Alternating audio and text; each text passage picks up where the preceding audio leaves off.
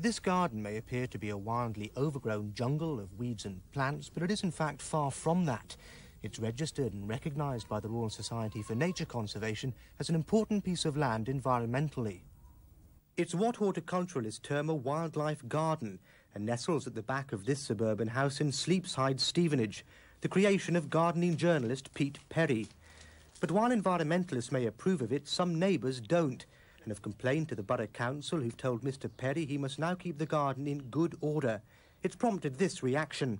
I am a professional horticulturist for about 30 years now, trained in it, and I just find it insulting to tell me, who's trained in horticulture, that my garden's overgrown. Mr Perry says it's a haven for wildlife, frogs and newts living alongside a number of species of butterfly.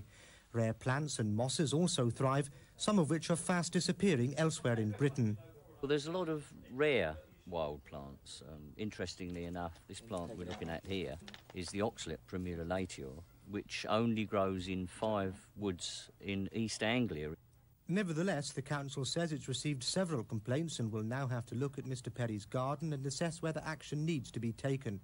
In a written statement released this afternoon, it said it hoped all parties would be satisfied. But Mr Perry, who spent 13 years developing the garden, says he doesn't intend to change it. He says his trees and plants are helping the local environment by filling the air with oxygen, while the many cars in the area continually contaminate the atmosphere with deadly carbon monoxide.